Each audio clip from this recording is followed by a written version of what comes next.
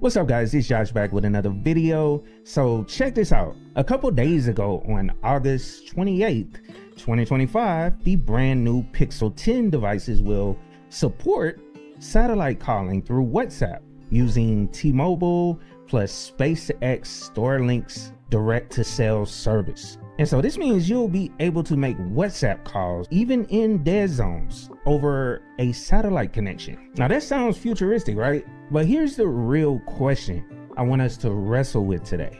Does this new level of connectivity come at a cost of our privacy? Before we dig deeper, go ahead and hit that like button. It really helps the channel reach more people who care about open source, Linux, and protecting their digital freedom. Now let's break down what's actually happening here. Google says Pixel 10 and the Pixel 10 Pro are the first smartphones to support voice and video calls over satellite through WhatsApp. Now the backbone is none other than Elon Musk's Starlink's direct-to-cell service, which T-Mobile customers can pay $10 a month to access. Until now, Starlink direct-to-cell only supported satellite texting, including images, audio, and video clips. But now full-on calls are rolling out. And the crazy part about it is WhatsApp becomes the first app to use it. But Google hinted more apps like Messages, Gmail, maybe even Duo Meets will follow this fall. So yeah, technically this is groundbreaking. You're not just texting emergency messages anymore. You're streaming real-time calls from space.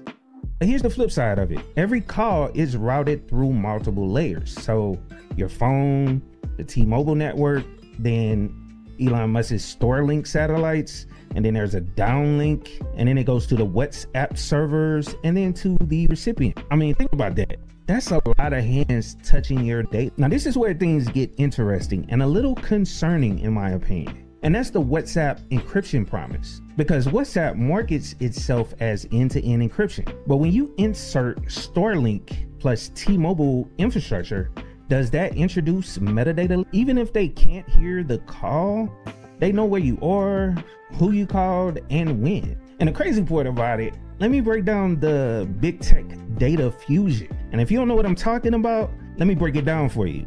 Google owns Pixel as well as Android OS. Now Meta owns WhatsApp, and then T-Mobile obviously provides cellular plus billing records. SpaceX/Starlink, they provide satellite relays. That's 4 corporate giants, all with access to slices of your activity. Put those slices together and suddenly your private call isn't so private. Now we all know Starlink has a lot of government contracts, and then also T-Mobile already complies with lawful intercept requests. And then WhatsApp, despite encryption, has given metadata to authorities before. So are we walking into a future where satellite calls are just another surveillance feed? Now let me pause and share my take as someone who's been around Linux and privacy tools for years. Back when I first started messing with servers and Linux, I believed the open source tools plus a good VPN were enough to stay private. And that was a misconception on my part. Over the time, I learned that the real risk comes from infrastructure, meaning the wires, towers, satellites that actually carry your data.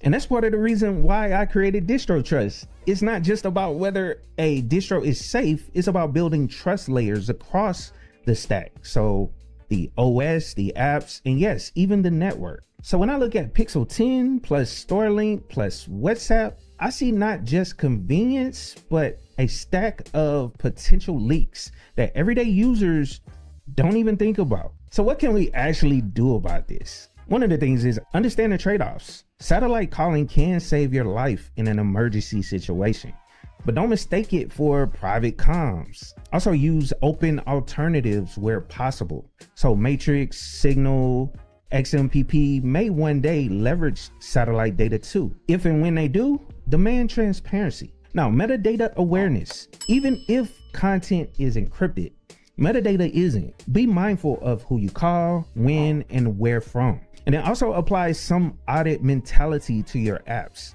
and networks that we apply to, let's say, Linux distros using Distro Trust. I mean, ask who owns it, who profits, Also, who has access to it? Look at the big picture.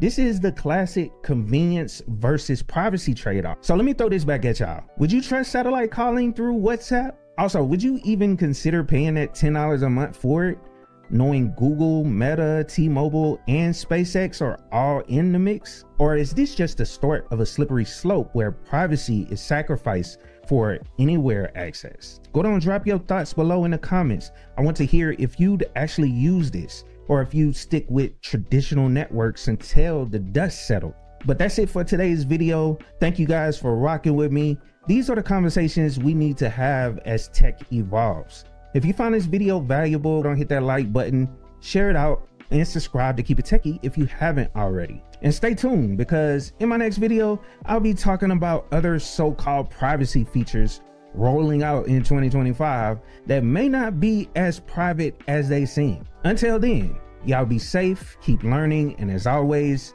keep it techie.